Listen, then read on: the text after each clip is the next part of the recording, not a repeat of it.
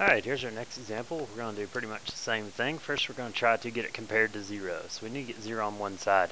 I always like to have a positive leading coefficient, so I'm going to keep everything on this side, so I need to move this stuff over here. To do that, I'm of course do the opposite, so I will subtract. So minus 4x minus 4.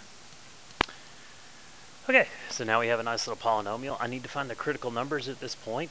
So to do that, I'm going to, they're only going to be zeros. I don't have any variables in the denominator. So I'm going to go ahead and factor by grouping. So I will get x squared, x plus 1, factor out a negative 4, whoops, and x plus 1. At this point in time, I can group those together. That is difference of squares. Whoops, that's supposed to be a 0. This is difference of squares, so I can factor that. X plus 2, x minus 2. So my zeros, I'm going to say each one of these equal to 0 and solve.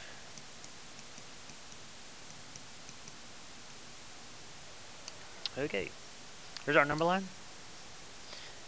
And what we're going to do is we're going to say we zeros of negative 2, negative 1, and positive 2.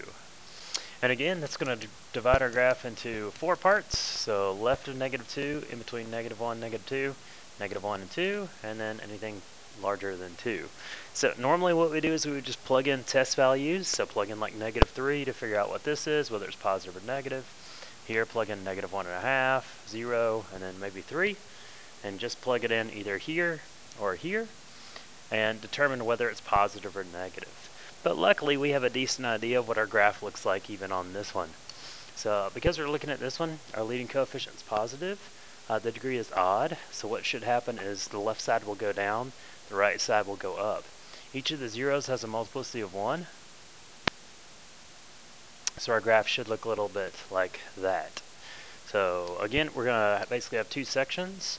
This side is below the x-axis, whereas this side is above the x-axis, and this side is above the x-axis. So it's going to break it up into basically whether it could be equal to, whether it's positive or negative.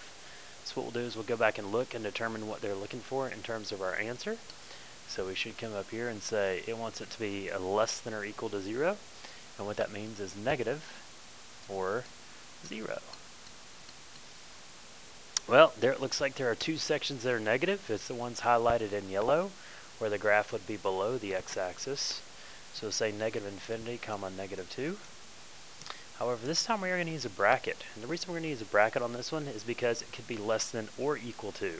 These values right here are the zeros. They're going to be included in our set. And we'll say negative 1, comma 2 with a bracket. Alright, so that's our solution for this polynomial inequality.